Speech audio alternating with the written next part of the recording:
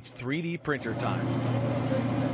And at Lockheed Martin, size does matter. This right here is a propellant tank sphere.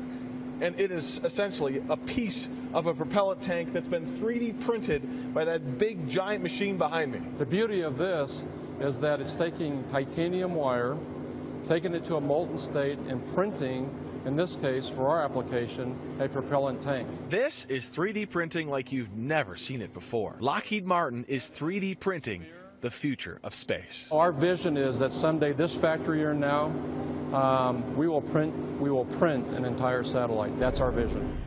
With Sciaky's exclusive electron beam additive manufacturing, or EBAM for short, metal 3D printing is not limited by part size, material, or geometry. You can manufacture parts and structures that exceed 19 feet in length, 4 feet wide, 4 feet high, and 8 feet in diameter, made from virtually any metal, including Inconel and stainless steels, and refractory alloys like titanium and tantalum. How does the EBAM process work?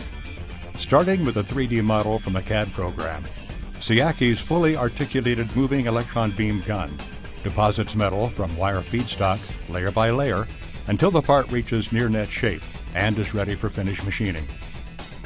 Deposition rates can range from 7 to 20 pounds of metal per hour, which is significantly more efficient and cost-effective than selective laser sintering processes that utilize messy powders. In addition, a dual wire feed system can be utilized with the EBAM process to increase deposition efficiency, as well as to easily switch to different deposition materials. So whether you need to produce a functional prototype or a run of production parts, the possibilities are virtually endless. Our technology partners include the Department of Defense, U.S. Air Force, Boeing, DARPA, Penn State University's Applied Research Laboratory, and Lockheed Martin.